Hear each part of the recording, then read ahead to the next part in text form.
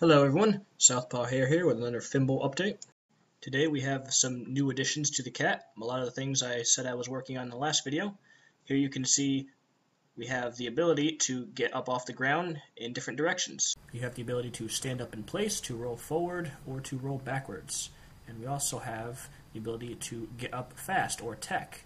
And you can do the same in all the directions as well. Of course, the way the cat is just sort of spontaneously falling down is just a debug feature that I added. So you can see that you can react pretty much immediately after the tech, and it's also notable that you're totally invincible during the rolls as well. And you're invulnerable while you're on the ground for a short time as well, but you become vulnerable if you don't make a move quickly enough. And now you can see our cat can be defeated as well. And he can also be grabbed, as our hair will show right here. He can be grabbed and thrown in all the same ways. So with all this in place, the cat pretty much now meets the minimum requirements of what I would consider to be a playable character.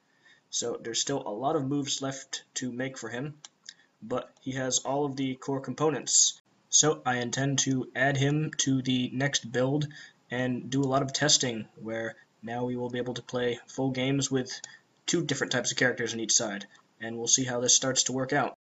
So you might have noticed that I have in fact been updating my blog on a weekly basis, like I said that I would, but have not necessarily been making a new video to go along with it every week.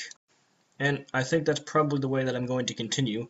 A lot of the times the updates are so small that even making a small video would probably be excessive. So I'll still continue to make a message about it, but probably a new video every 2 or 3 weeks I would think is probably going to happen. And like I've said before, apparently I'm pretty terrible at estimating how long it's going to take to do various things. It always seems to take longer than I thought. So I figure I should probably stop making promises on how fast I think I'm going to do something. From now on, I'm pretty much just going to say what I'm working on next, not going to say how long it's going to take. Now that doesn't necessarily mean that I'm not working diligently. I definitely am trying. It's just that I want to prevent putting my foot in my mouth any more than I already do. So that being said, I still don't have the projectiles colliding with anything yet. That's going to be something to work on in the coming week. And again, it's not like that's going to be hard or time consuming, I just have not done it yet.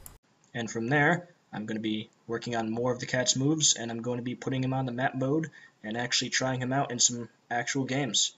And there's some new upcoming features for the map mode too that the cat is going to be front and center with. So that's it for now. Thank you again for following Fimbulvetr. I hope to see you again soon.